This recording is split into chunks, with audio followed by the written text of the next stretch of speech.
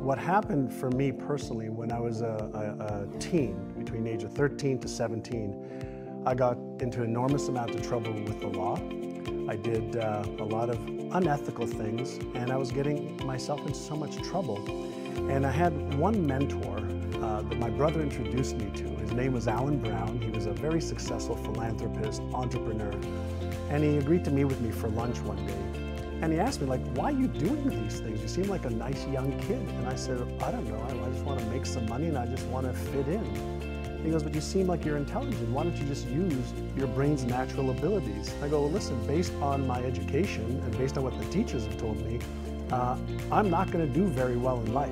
And I left high school in grade 11 thinking that I'm not worthy enough, I'm not smart enough, I'm not good enough.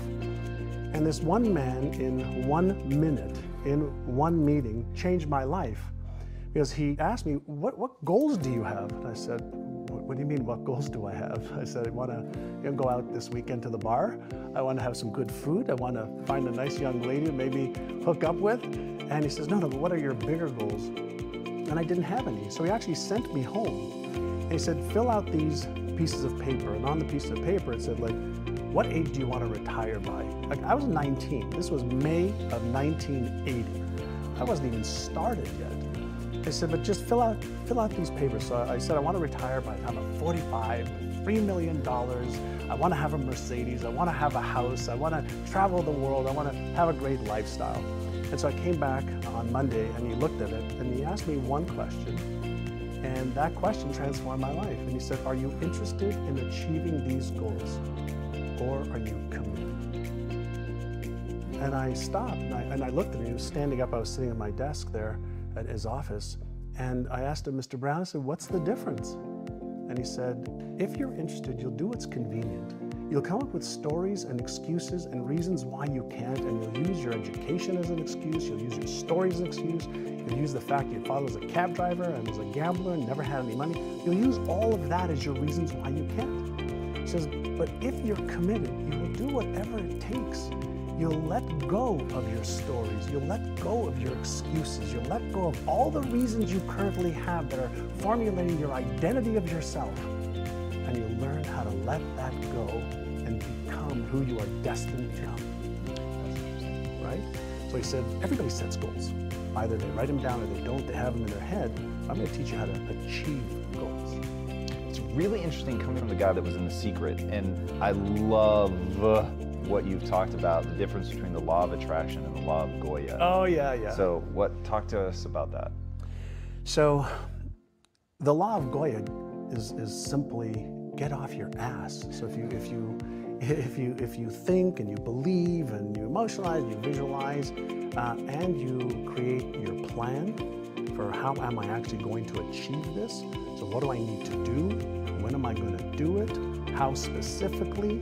How am I going to tweak it, measure it, and iterate it so that I'm consistently making progress? I learned the value of progress versus perfection. None of my mentors ever had me focus on perfection. They had me focus on progress to just keep getting better. Little incremental gains every day, every week, every month, every quarter. And even when you move backwards a couple of steps, what's the progress that you made in what you learned? So I was taught that failure is an opportunity to learn. And I was also taught to disassociate me being a failure from failing.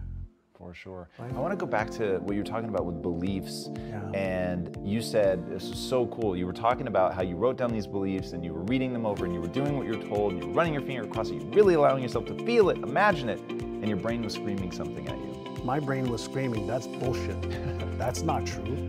You're not successful. You're not earning that amount of money. You're not smart. You're not this.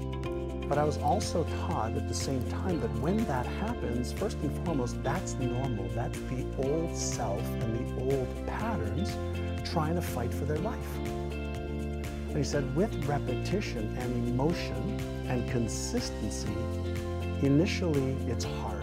And you have to use conscious effort to create the new beliefs. He says, but over 30 days, 60 days, 90 days, 180 days, that new pattern that you're focusing on and paying attention to, your brain basically says, well, I guess you really don't need those old patterns. You keep activating these new ones. Let's just make these ones work and let's make these real.